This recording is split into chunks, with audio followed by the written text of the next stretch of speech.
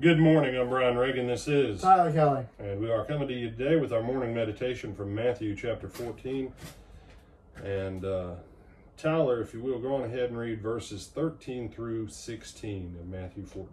When Jesus heard it, he departed from there by boat to a deserted place by himself. But when the multitudes heard it, they followed him on foot from the cities. And when Jesus went out, he saw a great multitude, and he was moved with compassion for them, and healed their sick. When it was evening, his disciples came to him, saying, "This is a deserted place, and the hour is already late. Send the multitudes away, that they may go into the villages and buy themselves food." But Jesus said to them, "They do not need to go away. You give them something to eat." All right. Again, as we've said before about the miracles, and this one is a miracle of Jesus. There's not faith on the part of the crowd. This one is a miracle. And as we've said before, we're making a difference between people who received from God by faith and God's divine direct action, whether faith was involved or not, in the performance of a miracle. And as you look at this, they have already received a miracle. You say, no, they had to have faith enough to receive their healing. But Jesus generically just had compassion, and whoever wanted to be healed, he healed. And so the day continues on, and we would assume that as he was healing, or after he was done healing whoever wanted to be healed, that he may have done some teaching. And now it's late in the day, and the apostles, the disciples, come to him, and they tell Jesus, "Hey, it's late in the day." Now, just so we're clear, I'm pretty sure Jesus knew what time of day it was. Pretty sure he's got eyes that were functional and could see. Yeah. But apparently even the disciples, when someone, it's like when someone comes in and you can see that it's raining, you can hear that it's raining, and you can see the water coming up to the edge of the building. And someone comes in wet with an umbrella covered in water, and they have the brilliance to say, "It's raining." So if you're one of those, don't feel bad. The apostles did it too.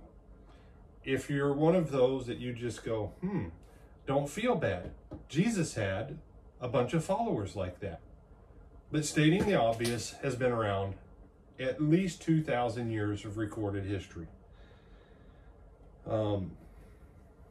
And their idea is send everyone away so that they can go get food for themselves. Because of how we teach this event, we have left the church powerless. We have this idea that the only way that the church functions is by people coming together, putting in enough money, making a need known, and everybody putting in enough money to make something happen. And what Jesus tells them is, you give them something to eat.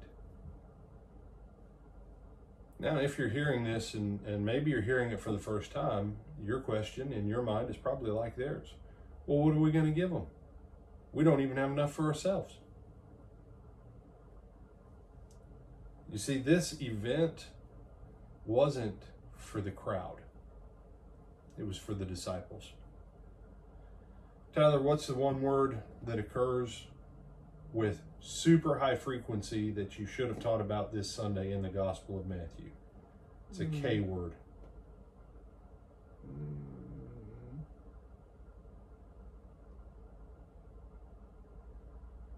Remember, I didn't teach on it. Oh, that's right. I didn't have. That's right. Well, you were in my class then. I was. 54 verses, Tyler. This K word occurs in the Gospel of Matthew as a contrast between two styles of kingship and rule. Oh, man, I've given you half the word already. King. Kingdom. Kingdom. I was like, this has got to be a trick question. And I was like, we talked about kingdoms, but we just talked about kings. We talked about kings, because if you talk about kings, you're automatically talking about kingdoms.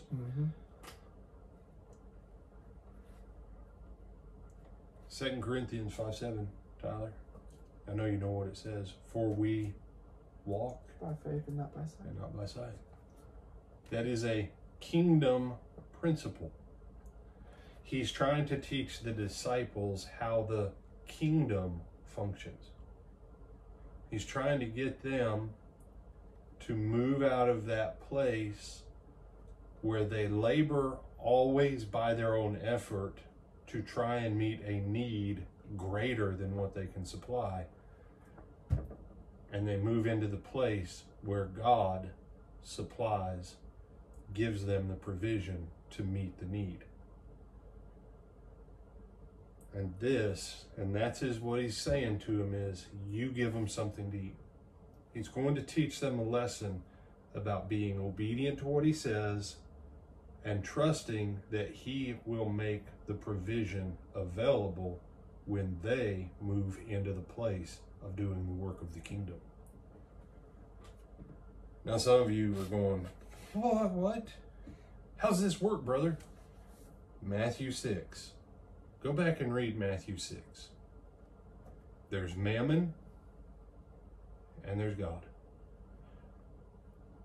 And too long in the church, we keep trying to do things the way of mammon because we've never learned the lesson from the birds of the air or the lilies of the field.